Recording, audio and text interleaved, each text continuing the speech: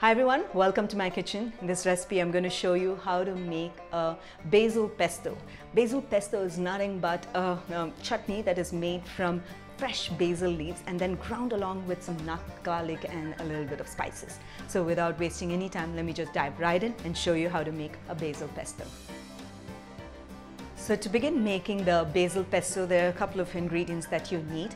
I have some fresh basil leaves over here.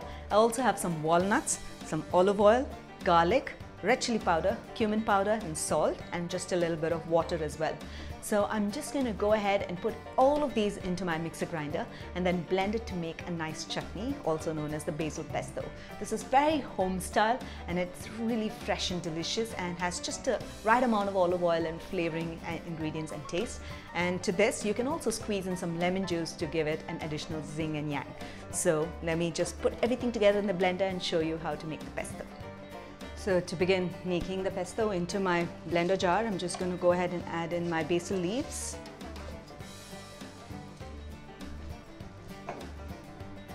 To this some walnuts, some garlic cloves.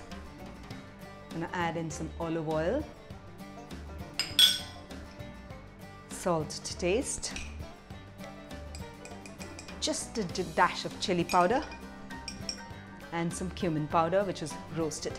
I'm going to go ahead and add a little bit of water and then blend it to make a nice smooth chutney or the pesto.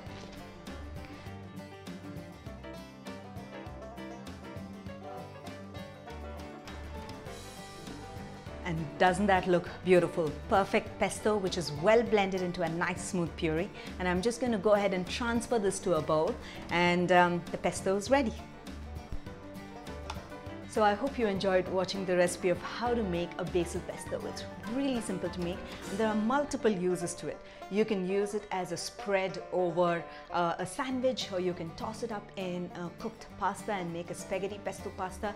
Add in some olives as well into it and it'll be really nice. And in fact you can add in some cream as well to the pasta and make it a really nice creamy delicious basil pesto pasta.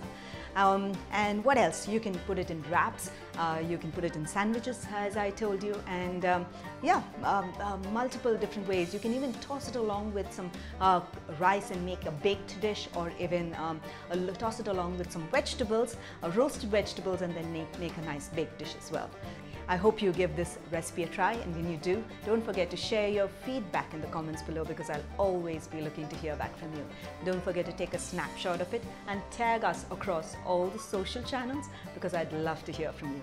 So until then, until next time, happy cooking and healthy eating.